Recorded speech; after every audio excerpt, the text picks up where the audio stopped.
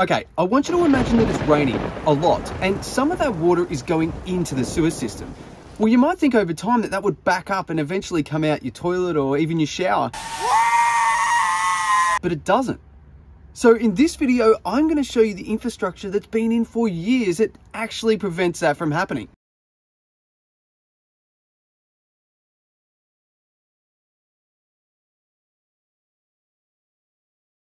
First I need to set up site because I'm kind of in a walking track. Hey, who left that there? That's getting old, but I still love doing it. Anyway.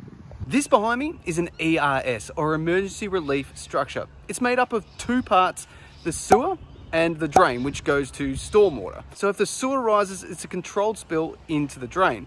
Plus we add some monitoring on to see exactly what's going on, which is why I'm here.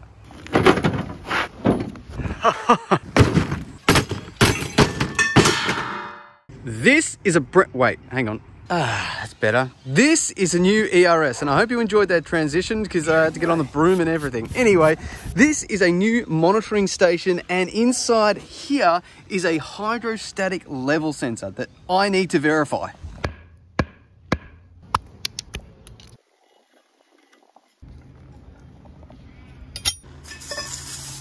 Usually right next to the pillar.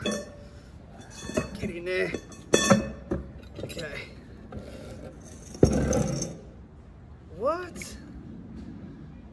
What the? I haven't seen this before. This is awesome. Check this out.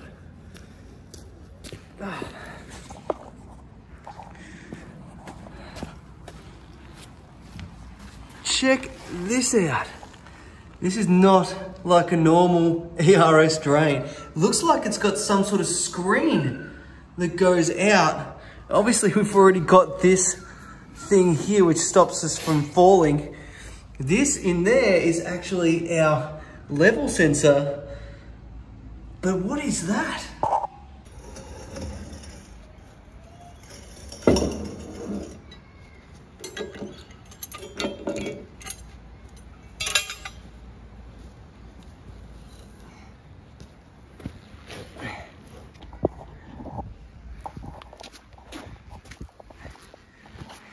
Yeah, so as you can see, we've got two sensors here. This is the drain, and then this one here was our sewer coming in.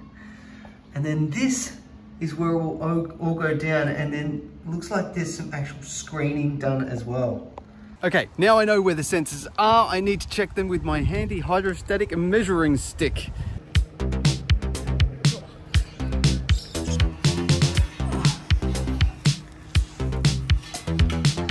Okay, then we grab the sensor out of the sewer. It's there. We take it out underneath this grill.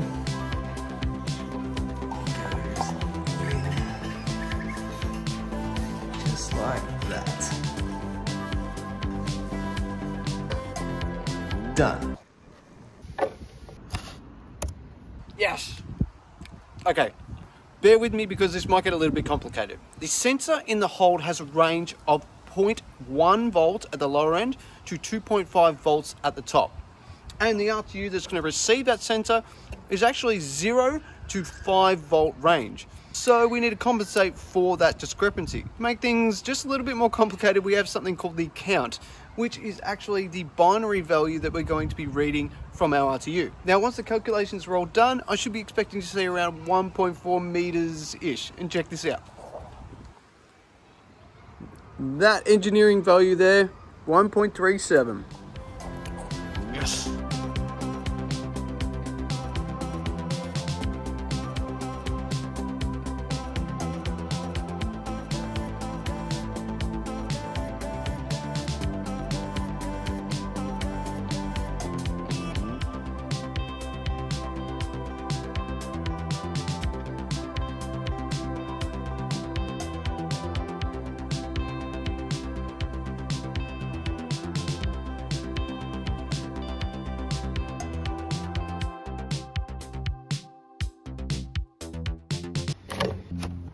Pack up. Oh yeah, baby. Look at that. Whew. Wasn't that fun? So we've just verified the levels. We're going to come back and do a full commission on this site. But now you know what an ERS is and why it is so critical to a sewer network. But you know what else is critical? Sand to trams. Anyway, I explain more about it here. Check it out.